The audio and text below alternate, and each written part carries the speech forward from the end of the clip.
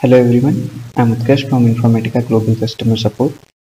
This session is about data domain propagation, which is one of the features of EDC.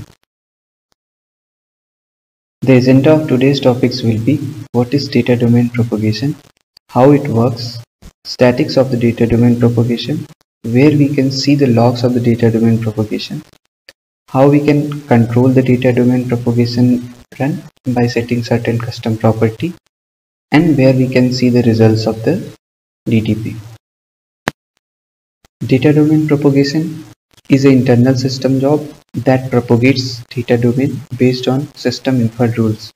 This happens when we run the data domain propagation scanner either manually or when the DDP scanner runs based on its schedule. At that time, scanner uses the inferred similar columns to propagate the data domains to other similar. Statics of the data domain propagation can be seen in EDC admin. Also, we can see the logs by clicking on the log location. This I am going to show in the demo session.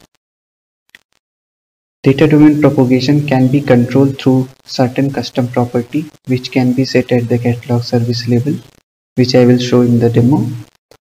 And also we will see where we can see the results in the catalog UI. So in EDC admin, we can click on the open resources and then filter based on the system. Once you filter it, you will get all the system resources. Now click on the data domain propagation. Here we can see the progress statics of this job. Also we can click on the log location and then click on std out full logs to see the progress of this particular scanner. Now we will move it to the catalog UI, where we will see how we can create the smart data domain. Table say test1. In this test1, I open this column pin. Now I will go to the data domain section. I will give any name, say GCS underscore test. I will add this.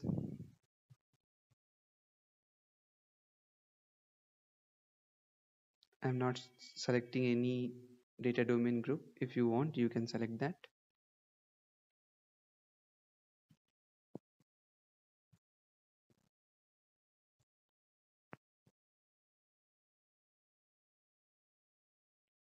Now it is done. We can see GCS underscore test has been tagged to this particular pin column. Now I will open another table.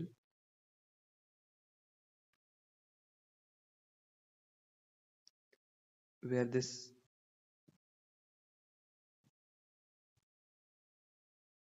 pin column is already treated as a similar column.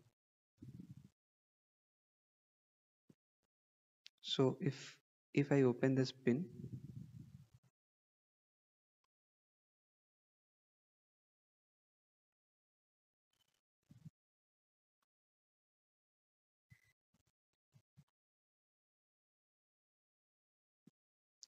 so if you see, you can see the pin column is already treated as a similar for test 2. This happens once we run the similarity discovery job. So once this pin column is identified as a similar column, now if we go ahead and run the data domain propagation, we will see that in test 2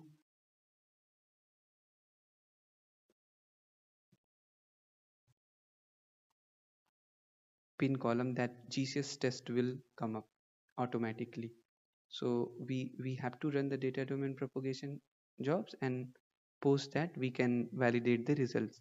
Before doing that, I will also add one business title for this particular column, say pin.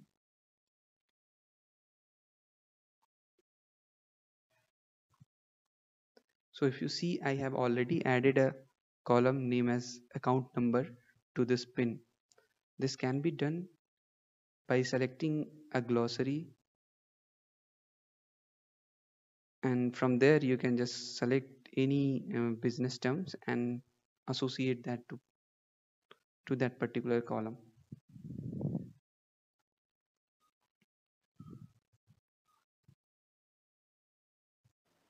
So now we can see that account number is added as a business title of pin column. Also we can see the GCS underscore test, which is in smart data domain, is tagged to this particular column. Now our expectations will be in this pin, this business title account number should automatically get tagged. Also the data domain's name as ECS underscore test should get automatically tagged. Let's go to the EDC catalog UI and trigger the data domain propagation. Now I can see that the data domain propagation jobs is already triggered through its schedule time, and it is running. This can be done manually as well. So once this data domain propagation job is completed, we will be able to see the business title is getting automatically tagged to other column as well as the data domain. So let's wait for this to complete. You can parallelly monitor the logs in the log location std out full logs. So here we can parallelly monitor the status of this job. Now we can see that the data domain propagation job is completed successfully. We will log in into the catalog UI and validate the results. In the pin column of test2 table, you can see business titles is getting tagged automatically. Also, we are seeing that the GCS underscore test, which was in a smart data domain, is tagged in to the pin column. This either we can reject it or accept it. So in similar way, we can see in other table, say table 2, we will open this pin and we will see that GCS underscore test will be tagged automatically. And here we can see it has been tagged as a 67% because here the data domain match was 67%. Now we will see how we can control the data domain propagation runs. So for this purpose, you have to log in into the admin console and then go to the custom properties. Click on edit, click on new, put the custom property value as this. The value should be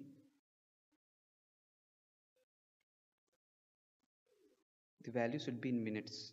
For example, 120. It means it will automatically run after every 2 hours. So this is the property which we need to set.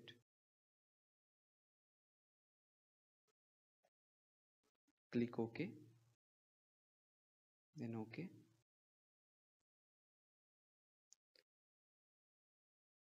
Post setting these properties, we need to restart the catalog service. There is one more property that we need to set. This also I will put as 120.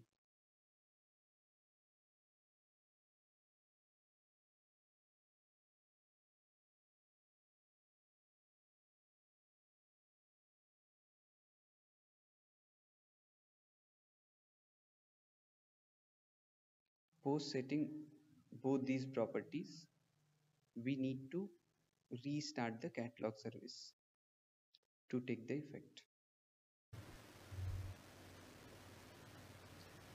You can follow the below documentation for more information about data domain propagation. Also, you can log in into network.informatica.com and under documentation section, you can get all these documents. We would love to hear from you on below links. You can provide your feedbacks on given links. Thank you for watching.